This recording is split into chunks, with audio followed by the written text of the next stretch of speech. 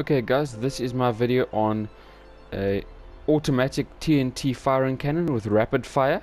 Well, relatively speaking, because of the TNT's load time. Now I quickly need to put down a lily pad before I start so that nothing gets placed there. But anyway, that's the basic design for one of the cannons, right?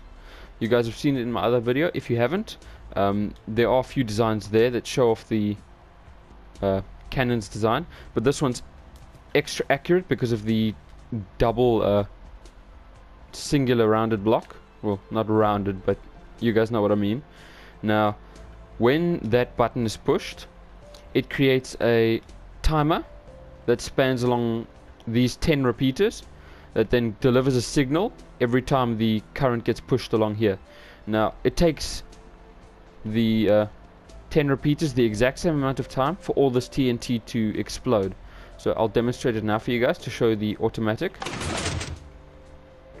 See, so when that goes through, it also delivers current back and then re-loops.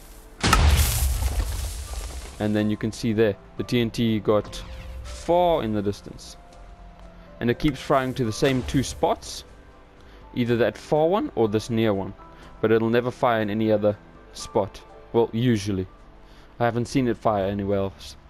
But that's the basics of the automatic rapid fire TNT cannon. Now to undo it, you just double press again.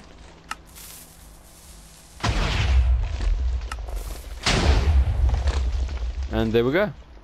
That's the automatic TNT cannon. If you guys did enjoy or found this helpful in any way and you want to walk through for this, please like and subscribe and comment on the video.